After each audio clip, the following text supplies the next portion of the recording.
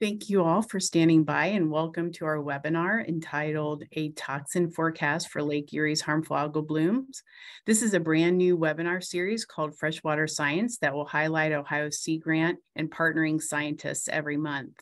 Every quarter is a different focus, from human health and fish farming to harmful algal blooms and human decision-making, bringing applied research to the public on issues that affect our Lake Erie communities. I am Jill Gentis-Banicki from Ohio Sea Grant and Stone Laboratory, and joining me today is Dr. Justin Chaffin from Ohio State University Stone Laboratory. Dr. Chaffin is a senior researcher and research coordinator at Stone Laboratory. His research interest is Lake Erie phytoplankton ecology, with particular interest in cyanobacterial blooms.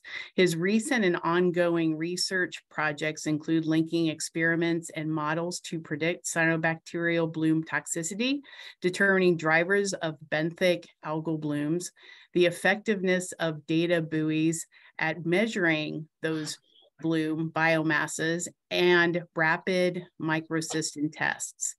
We're delighted to have Dr. Chaffin here today to discuss his research. But before we do, just a few mentions about the logistics of the webinar. During our presentation, all participants will be in a listen-only mode. Afterwards, around 12:20, I'll conduct a question and answer session. If you would like to ask a question during the presentation, please feel free to pull up the chat feature anytime during Dr. Chaffin's talk, and I will collect and pose your questions out to him at the end of his presentation. Just a reminder, this webinar has auto captioning and is being recorded to be posted onto our website for later viewing. Also, we will post the webinar survey in the chat feature toward the end of the half an hour. Please take a few minutes after the webinar to fill out that survey. It will help us continue to bring you better webinars.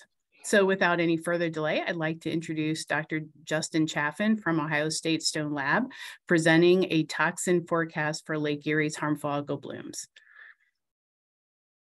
Justin, you have the baton. Great, you should see my desktop, and now you should see my presentation. And so I slightly switched the title. This presentation is, or the data I'm going to be talking about is specific to Lake Erie, and it's specific to microcystins. This project, we are funded by the NOAA EcoAd program. It really has a couple of different phases, but the overall goal of the project is to link experiments with models to develop a microcystin forecast for Lake Erie. So as you hopefully most of you know, harmful algal blooms are a global problem. In freshwater, the harmful algal blooms are caused by cyanobacteria, which are also called blue-green algae. The blooms are caused by excess phosphorus and nitrogen. And it doesn't really matter where the phosphorus and nitrogen comes from. Once they get into a lake, they will form blooms. And we have these cyanobacteria blooms during the summer because they like warm water. There are many problems associated with cyanobacteria blooms. I'm not going to go into them in much detail. They produce secondary metabolites that are toxic, which we call cyanotoxins, that have human health and pet and wildlife implications, taste and odor problems associated with being near a beach or your drinking water, negative economic impacts, negative impacts on the food web. So overall, cyanobacteria blooms are bad for the environment, bad for people.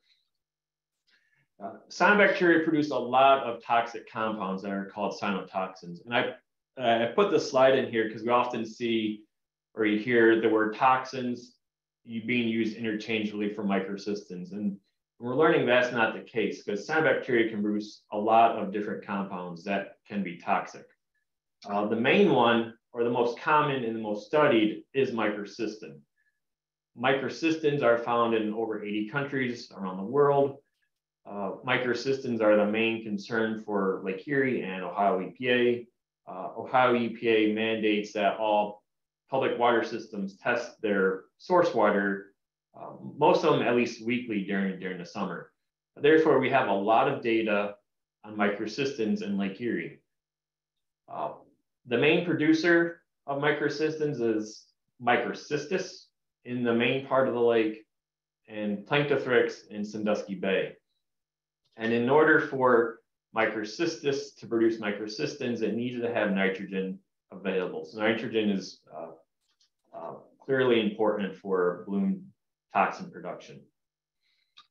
However, there are many other types of cyanotoxins that I'm not going to cover in my presentation. There's saxitoxins and various forms of anatoxins that might be found in Lake Erie or might be rarely found in Lake Erie. These are mainly being overlooked by monitoring programs. There's selenosprimopsins, not necessarily found in Ohio, but they're found more in warmer states. And we're learning about the anobenopeptins and the oreganosins that microcystis can be producing. So for today, I'm talking about microcystins, and collectively we should stop using toxins or toxicity when we're talking about microcystin. So I'm talking about a microcystin concentration forecast, not a toxin forecast. So again, this is unique or specific to Lake Erie. Lake Erie has cyanobacteria blooms almost every year in the western basin of Lake Erie. Let me see if I can grab a pointer. So you should be able to see my pointer. Here's the city of Toledo, which had its do not drink advisory in 2014 because microcystins were above the World Health Organization guideline. Blooms can be seen by satellite, and remote sensors on satellites can quantify bloom biomass. We have a Lake Erie harmful algal bloom biomass forecast. There's a couple of different versions. The seasonal one that is normally released in late June, early July, deals with phosphorus load from the Maumee River, mainly March through July.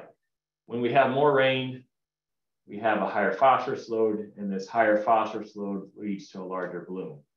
This biomass forecast does not factor in cyanotoxins. So it doesn't tell you how toxic the bloom is going to be. It doesn't tell you when the bloom is going to occur or where it's going to occur. It just tells you, just gives us an early heads up that there's going to be a larger bloom or a smaller bloom, but not toxicity. And also note that this toxicity or so this biomass forecast is an ensemble of several different models that are kind of averaged together. Okay, so it's an ensemble forecast. So when we're talking about microcystins, we want to know, is there a relationship between bloom biomass and microcystin concentration? You know, does green water, for example here, does green water always equal high concentrations, or does clear water always equal low concentrations? So this is just some data we've been putting together for the past several years. Cyanobacteria biomass on the x-axis and total microcystin concentrations on the y. This is with the ELISA method. And overall, you see a significant correlation, but when you zoom into where 98% of the data points lie, you really see there is no correlation between bloom biomass and total microcystins. So therefore, we cannot rely on biomass being a predictor of microcystin concentration. So our objective is to develop a microcystin forecast. There are many other researchers that are developing microcystin forecasts. Some of them are using remote sensing for biomass data, and then they're using the ratio of microcystin to biomass in grab samples. Some are using complex process-based models that factor in various environmental factors like nitrogen, phosphorus concentrations, temperature, pH, and light.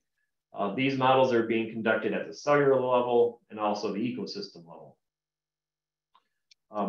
We want to use observed microcystin data from grab samples to predict microcystin concentrations 1 week in advance. That's our approach.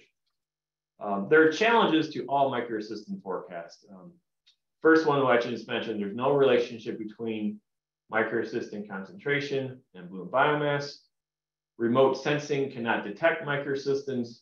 Remote sensing can only see biomass. Grab samples are needed for microsystems. So you actually have to have a water sample to measure microsystems. And even though there's a lot of data in Lake Erie is a very large body of water. And when you spread those data points out throughout the lake, it's relatively few and far between. There's a poor spatial and temporal resolution of microsystem data compared to the remote sensing biomass data. So our approach that we use for this EcoHab project is to link microsystem data that we have in the lake, link hydrodynamic models and cyanobacteria biology to develop a microsystem forecast. So there's three components we need.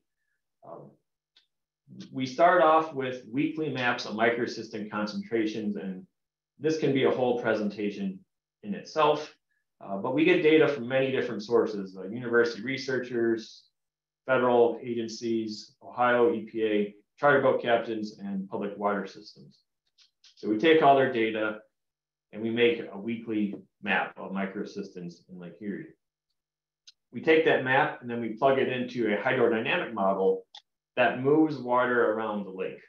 As it's moving water around the lake, it's also carrying microsystems. So it can be concentrating microsystems along the shoreline if we have a north or a east wind, or it can be moving microsystems further in the lake if we have a south or a west wind.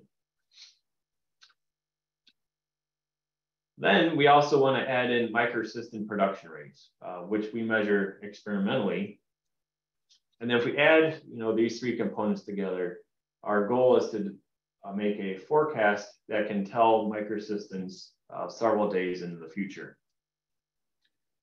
I'm going to start off by talking about how we measured microsystem production rate in the lab. So this is the linking the experiments to the models part. Okay.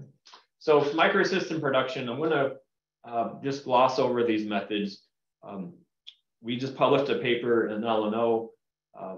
So if you want the details, you can go find this paper. But we use microcosm experiments during 2018 and 2019. 2 sites, one in Maumee Bay, one in the middle of the basin. And we did these experiments 6 times at each site throughout the bloom season.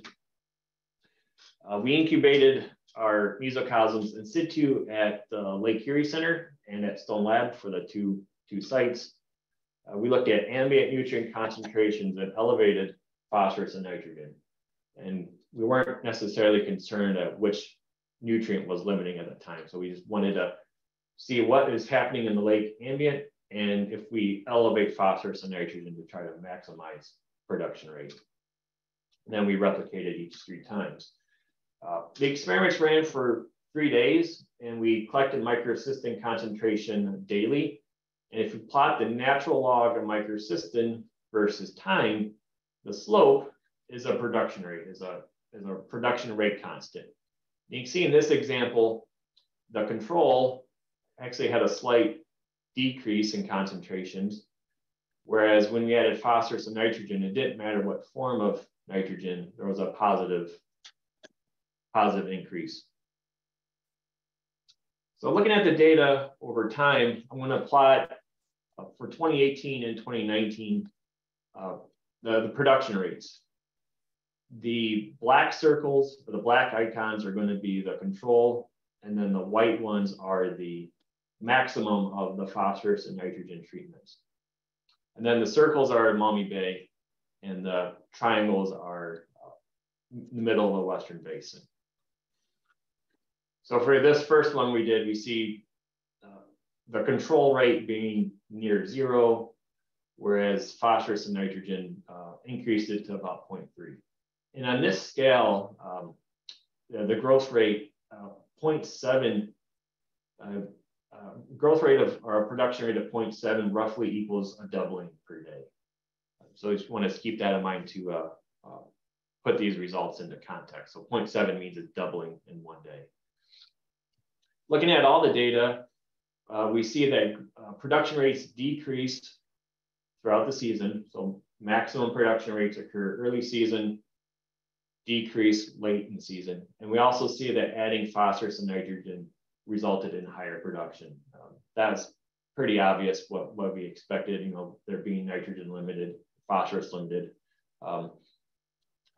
So production rates decreased throughout the summer, and adding phosphorus and nitrogen increased production. So going back to our overall scheme, you know, we just measured production rates. So how do we plug it in to this framework? You know, we don't really know what's happening.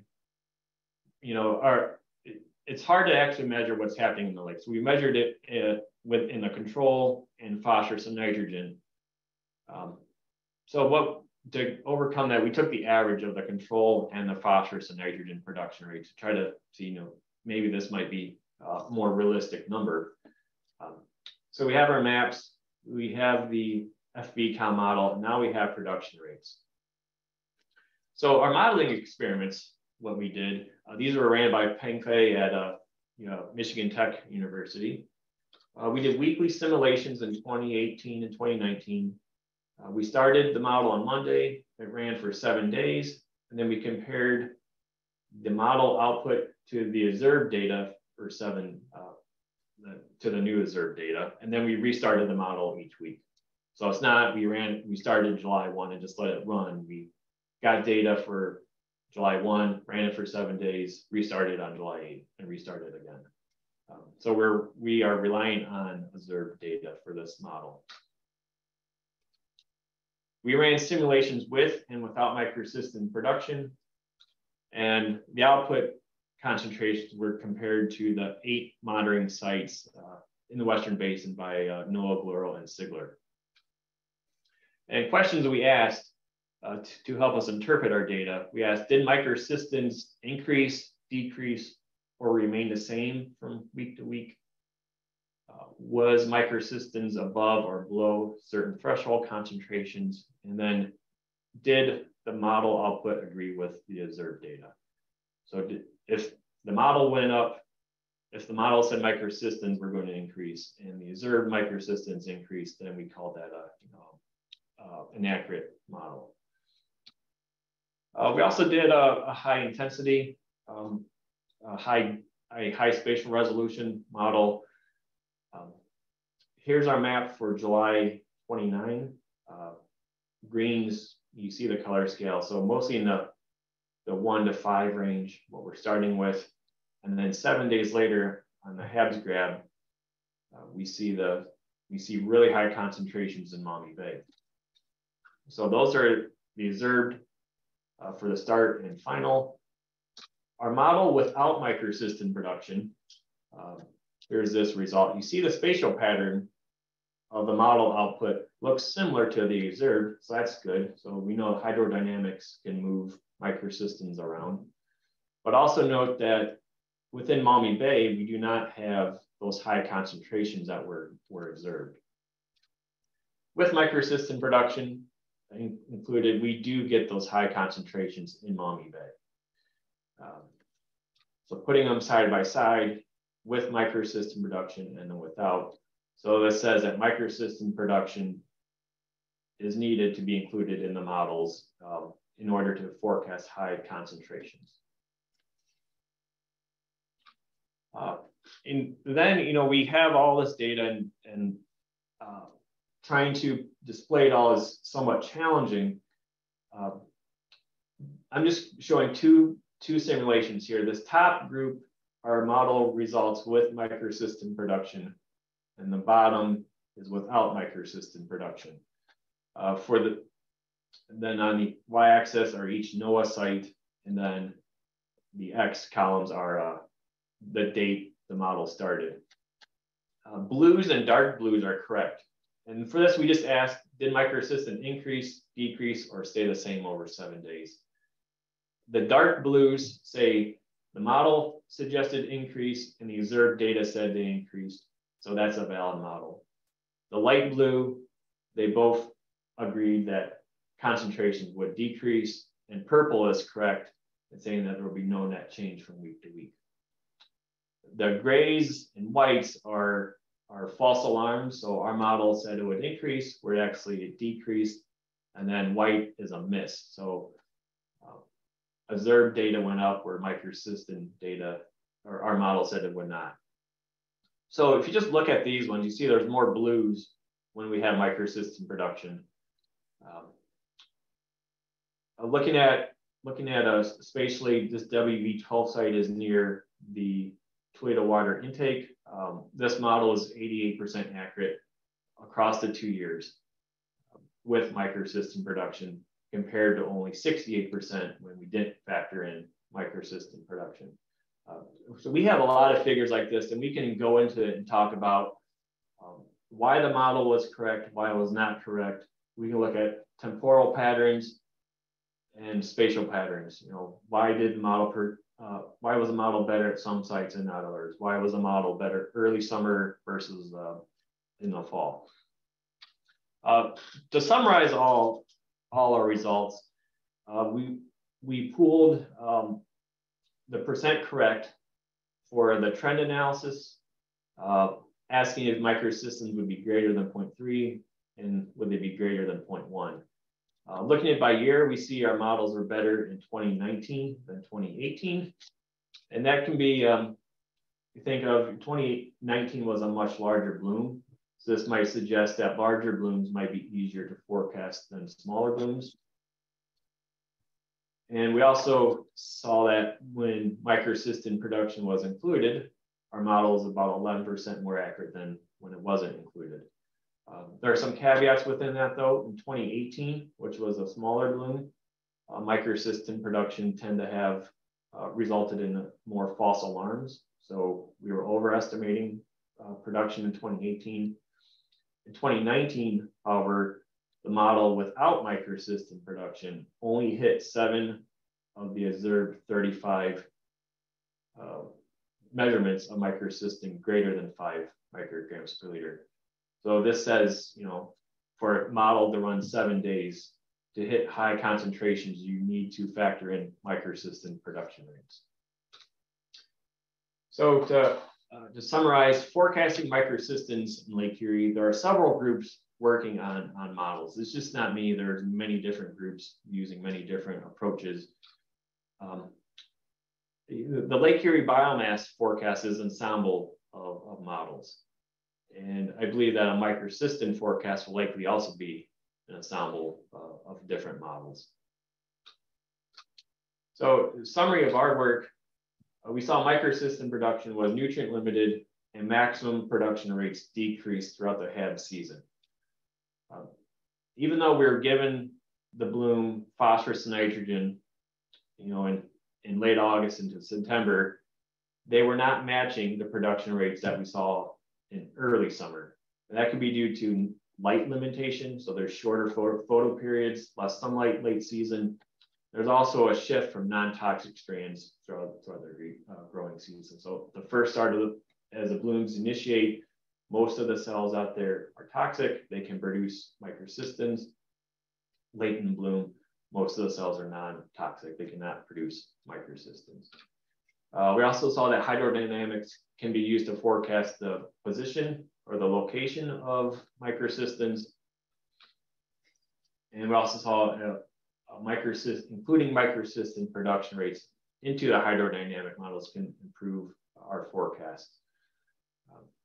Our models were more accurate in 2019, which was a larger bloom in higher concentrations, and microcystin production in the model is needed to forecast higher concentrations of microcystins. And with that, I'd like to thank the No EcoHab program and our collaborators working on this project. Our project's also partly funded by Oceans and Human Health, award to BGSU. And throughout the years, we had several awards from various Ohio agencies. We had many authors on the HabsGrad manuscript, which I briefly talked about, and the numerous Stone Labs seasonal staff and our undergrad students. So with that, Jill, I'll be happy to take questions. All right, great. Thank you, Justin. We have gotten some great questions during Dr. Chaffin's presentation. So let me get started and ask him as many as we can. What questions he can't answer today, we'll post later on with his answers on the website. All right, so we've gotten several questions dealing with, could you talk a little bit about what are the factors that really drive toxicity? Okay, so there's something else I want to mention that, so microcystin concentration does not necessarily equal toxicity. Microcystins are a class of over 200 types of molecules. For the most part, we're focused on total concentration, which the different congeners of microcystin tell you what is toxicity. Microcystin LR is very toxic. Microcystin RR is not toxic. So I assume the question was about, what drives total microcystin concentration. There's a lot that we're learning. First, you have to have cells that can produce toxins. So you have to have the microcystin genes present. Those tend to be more present early bloom. Those tend to be present. Those microcystin producing strands tend to be selected for by high nitrogen concentrations and high light concentrations. So we see those in the early bloom phase. So nitrogen and light are clearly important.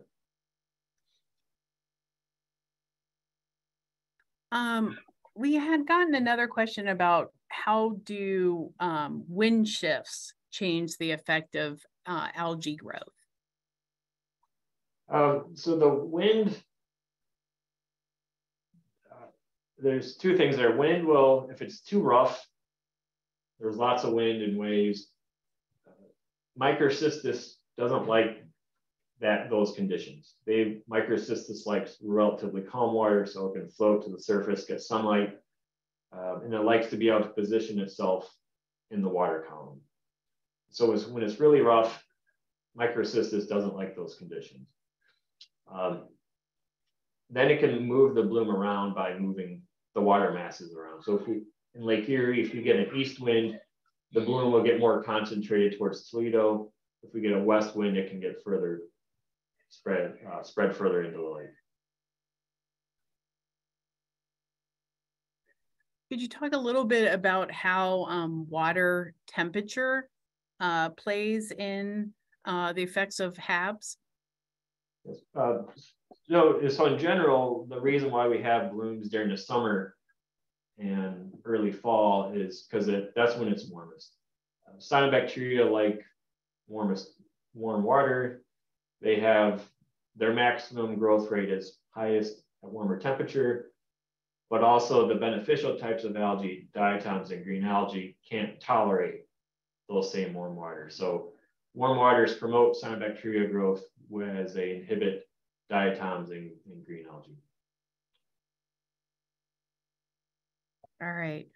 We've gotten several questions dealing specifically with the model. Could you talk about whether or not you use the nutrient enriched production rate in the model or the ambient production rate? We took the average of the two. We thought that the nutrient rich one would be too much of an overestimation, but we also thought the ambient, because when you're in a mesocosm or in a bottle, you're cutting off nutrient sources from the sediments and from other sources. So we thought that might be too much of an underestimation. So we took the average of it. When we look at the 2018 results, the production rates, the model with production rates gave more false positives. So we might taking the average might have been too. We might have resulted in falsely high. So the production rates that we used in 2018 might actually been lower than what we were using in the model. How do you tell if a cell is capable of producing microcystin? Yeah, you can't tell by looking at it under a microscope or looking at the bloom. You can only extract DNA and see if it has all 10 MCY genes. Okay. Can you talk a little bit about, are there microcystin concentration limits for surface waters, or is it solely for drinking waters? So yeah, so there is several guidelines, and depending on what state you're in or what country, they can be different. The old standard used to be 20 parts per billion microcystins, which is quite high. Ohio has recently adopted the US EPA's new criteria of 8 micrograms per liter. Drinking water in Ohio is 1.6 for adults and healthy adults, whereas for children and others, it's 0.3. Okay.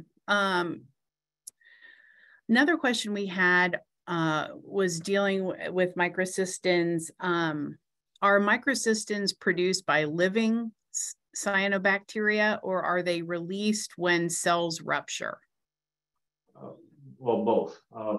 So microcystins are produced by cyanobacteria within the cell. When a microcystis cell is healthy, the toxins are contained within the cell. So if you're thinking about water treatment, if you remove this cell intact, you remove the toxins.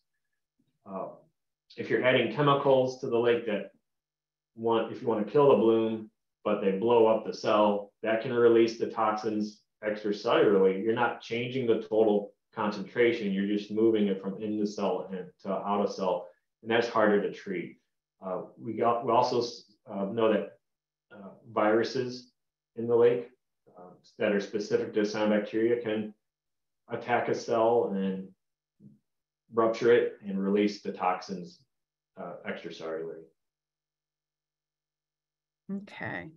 Can you talk a little bit about how sensitive microcystin production rate is to temperature changes?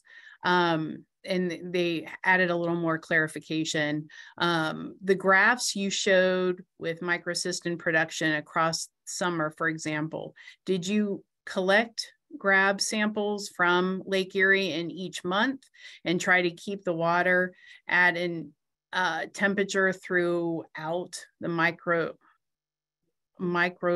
I'm sorry, I can't read it. I think it must be your mesocosm experiment. Yeah, so the water, we collected water from the 2 sites, and then we incubated them in the lake nearby. So the incubation temperatures were similar to what we collected, where they were collected. Not exact, but within a degree or two. And if you look at the temperature across the summer, those 2 years, it was relatively stable. It got to mid-20s by July, and it stayed relatively in the mid-20s by August. The 2019 bloom basically became the bloom declined fairly early in September, so we don't have much production rate data at those cooler temperatures because the bloom just wasn't there. There's some work that's suggesting that temperature impacts microcystin production, and that lower temperatures can increase production. All right. Another question we had was, have you seen any water temperature differences between the western and central basins of Lake Erie, which might also affect blooms? Well, the Western Basin will be warmer than the Central Basin. The Central Basin won't, the bloom we're talking about is the microcystis bloom that starts in Maumee Bay, and then it may or may not spill over into the Central Basin, depending on how large the bloom is or water currents for a given year. So the Central Basin can have other types of blooms. It can have an early summer bloom of Dolichospermum or Anabina, also called Anabina, but that is not related to the microcystis bloom. Okay. We've gotten a couple of questions, and this will be our last one. And there are other questions that we'll send to Dr. Chaffin for him to take a look at, and we'll get those answers onto the website. But one last question, just because we've gotten several people asking about how is the Lake Erie's algae problem the same or different from, say, the red tides events off of Florida's Gulf Coast? They're completely different. The red tides are a completely different organism. They're in a different kingdom. They're called dinoflagellates. Whereas the Lake Erie bloom are bacteria. They're true bacteria. They're cyanobacteria. So they're completely different kingdoms. One's prokaryotic, one's eukaryotic. I don't want to say anything incorrect about the red tide blooms. I'm not a specialist there, but they produce different toxins. There's probably different environmental factors driving the blooms. So it's a completely different. Okay. All right. So we have a few more questions. I will send those to Dr. Chaffin for him to take a look at, and we'll put onto our website. Thank you, Dr. Chaffin, for your time, for talking with us today about your algae research. It was really interesting and really an excellent discussion. I also would like to thank Christina Dierkes for her work organizing this webinar. I did want to remind everyone that our survey URL for this webinar is in the chat feature, so please take a few minutes to fill that out. This webinar series is sponsored by Ohio Sea Grant and will continue next month with Ohio Sea Grant Extension educators Jill Bartolotta and Scott Hardy, who will be talking about their marine debris research.